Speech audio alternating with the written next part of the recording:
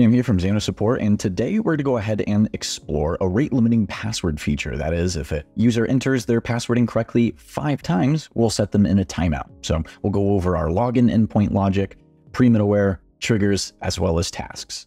Let's go ahead and hop into it.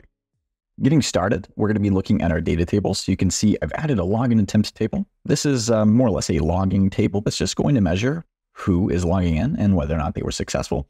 And then a user table where I have 2 columns that I've added, a temp suspension and a temp timeout end.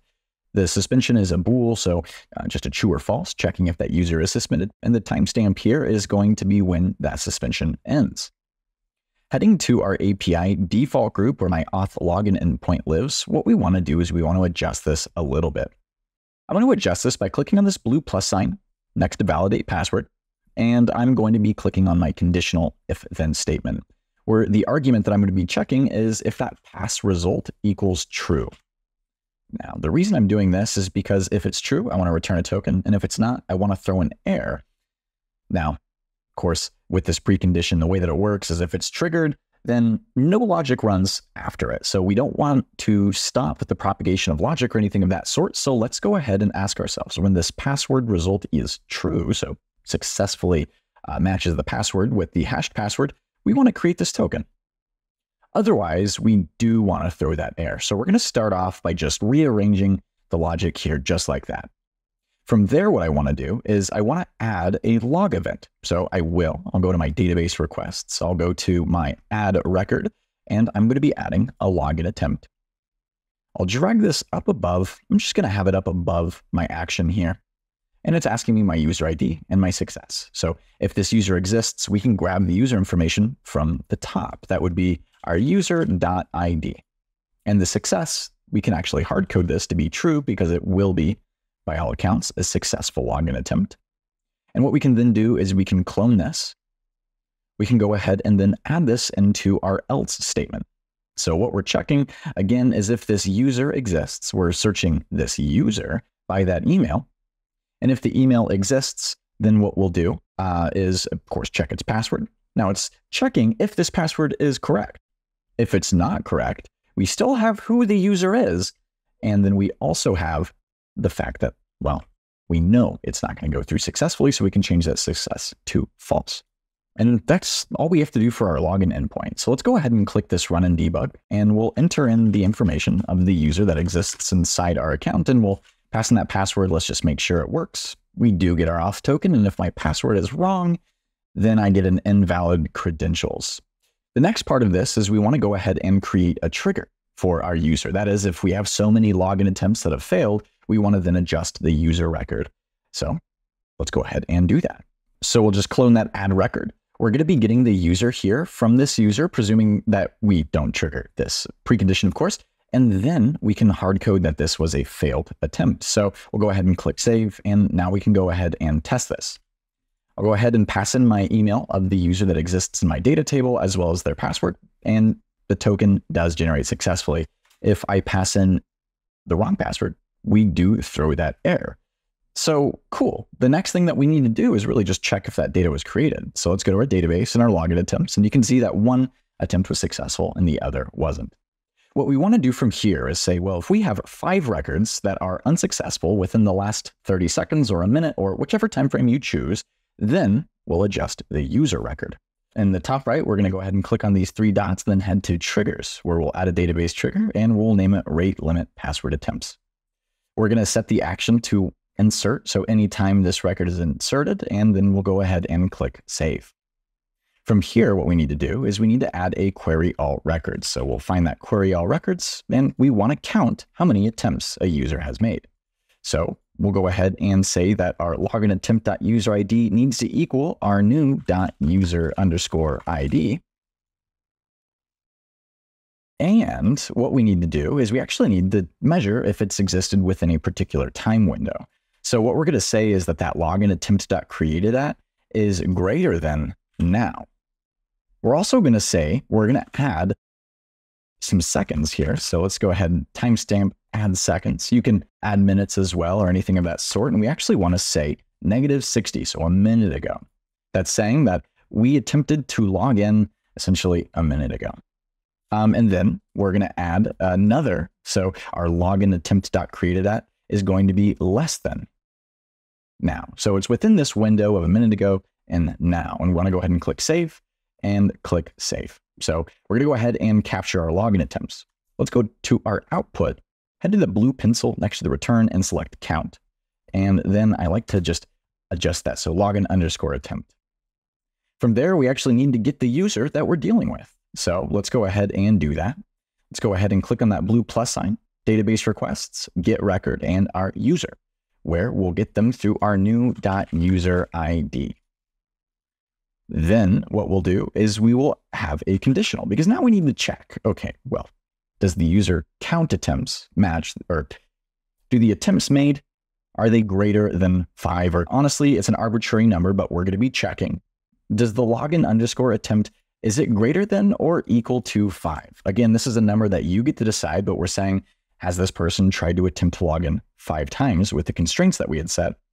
And we also just want to ensure that this user, well, that they aren't already suspended. So user temp suspension equals false. There's no need to run this if they already are suspended. So from there, well, we need to go ahead and edit. So let's find that edit record. We're going to be editing our user, and we're saying that our user is that user1.id, and that the temp suspension is now true. They are suspended, and they'll be suspended for, in another number that you get to decide, but I'm adding a filter here onto my now timestamp. I'm going to say add seconds to timestamp, and I'll say 60. So for a solid minute, they will be blocked out, and I'll click save. I do want to go ahead and adjust my user1. I do like to delete that one there, so it's just going to be a user, and I'll update my references. Perfect. From there, we'll go ahead and click publish. I do have request history turned on, so what we now need to do is see if we attempt to log in, does our user, will they go ahead and be suspended? So if we head to our auth login endpoint and we attempt this 1, 2, 3, 4, and 5 times, and then head back to our database for our user, we can see that now they are suspended. The thing is, if I head back to this endpoint and keep on clicking this, I'm told the same thing over and over again, that there's invalid credentials. And believe it or not, you can go ahead and head back to our login attempts and we can see, yep, there are more login attempts. What we should do is we should create a pre-middleware that checks before it even processes in the function stack, is this user suspended? Because if they're suspended, there's nothing to do. So we'll head to our library, we'll go to our middleware, and we'll add a middleware. We'll go ahead and say rate limit password attempts, the response, replace, exception, critical, and save. What we're going to be passed in is some information, that is our email and password. So we're going to use that email to find the user. So we'll go ahead and type in get record. That's our user. We're going to be switching this to email, and the field value will be our vars.email, because that's the name of the input coming through. Perfect. So we're getting this record, and we want to go to output, and we want to make sure that we have this information that exists. That's the temp suspension and temp timeout in, mainly really just looking for this temp suspension. And what we'll do is we'll go ahead and pass a precondition. This precondition is just going to be checking if that user is not suspended. So let's real quick head to this user. I just want to delete that one off. So it's just our user. And then our precondition is going to be checking our user temp suspension equals false. Otherwise, we'll say, you have tried this too many times. Please try again. And we'll say too many requests and click save and click publish. We now need to put this pre-middleware on to our endpoint. So I'll head to my login endpoint, head to my settings in the top right, click on middleware, customize, and add that pre-middleware that we just created. We'll go ahead and click save, and we should be able to run this, and we can see that, oops, too many requests. So we've tried this too many times.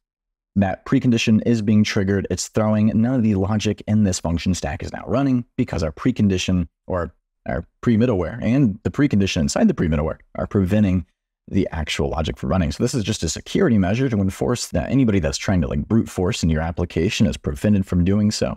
So we'll go ahead and publish this, but we still have one thing left to do. Under our user table, we have this temp suspension and temp timeout. That is, at a particular time, this person should no longer have to worry. They should be able to log in again, and they shouldn't be prevented from that.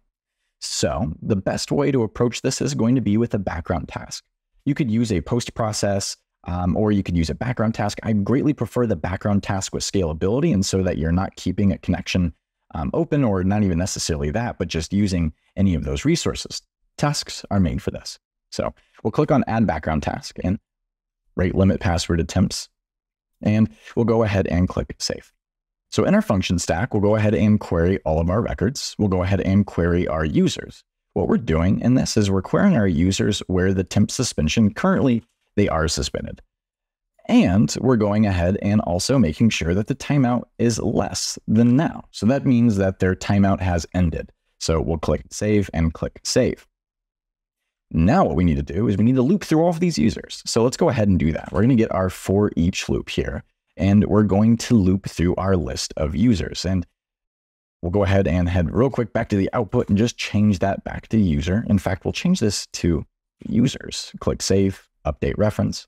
Back inside my for each loop, I'm going to make sure that my list is users and my as is user. You can keep it as item, not necessary to change it, but for this case.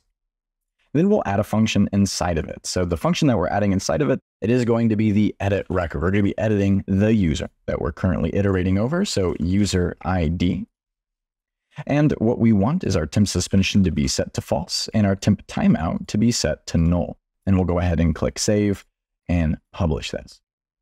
Before we actually go ahead and enable this task, we do need to ensure that this starts on a date time in the future, as well as it repeats. And we can set it to every 10 seconds, every 15 seconds, every 20, 30, every minute. In this case, I'm going to stick with every 10 seconds. It is never going to end. We'll go ahead and click Save. And from now, we can go ahead and enable this task and publish. Now, after that task's been published, all we need to do is double check here inside our table that it eventually will run. So we're going to wait a minute and check in just a sec. So after refreshing it, it looks like it went through. Everything is cleared. So now the only next thing we need to do is test this. And I'm going to test this by heading to Postman. And so what we have here is we have our email and our password. We have that endpoint. It's set to post. And we'll go ahead and click Send. And when we do, we get that invalid credential. So we'll go ahead and send this one more time. And then we've tried this too many times. Please try again. So we have this timeout here. Let's just double check that if we head to our user, we refresh them, perfect.